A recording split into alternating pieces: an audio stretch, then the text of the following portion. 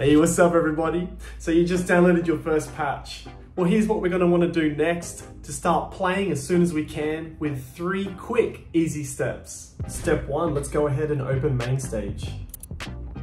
Step 2, locate the file where you downloaded that patch. Step 3, click and drag that patch into your Mainstage concert. And bam, it's ready to go, it's loaded up, and you are good to play straight away. Now I've got the Only Wanna Sing patch loaded into Mainstage, and we're gonna give that a listen, and I'm gonna talk through how the mod wheel and layers, synths, arpeggiations are used within a patch. Let's have a quick listen of how this all works.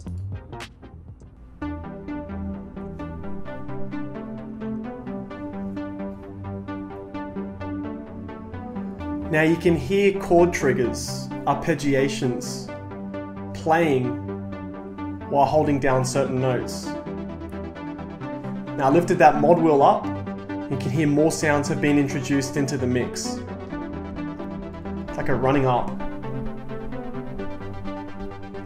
Mod wheel goes up again, starting to get a little bit brighter.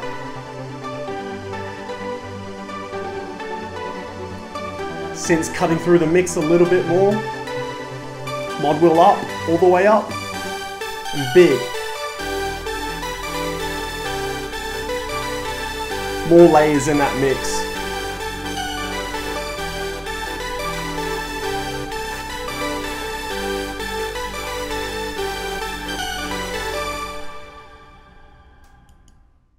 So with every patch at Kingdom Patches, you're going to find that the mod wheel is something that you will need to implement when playing to introduce sounds into the mix, to make sounds bright or dull, wet, dry, all of those cool things that make the beautiful sound of a patch in the atmosphere in your church.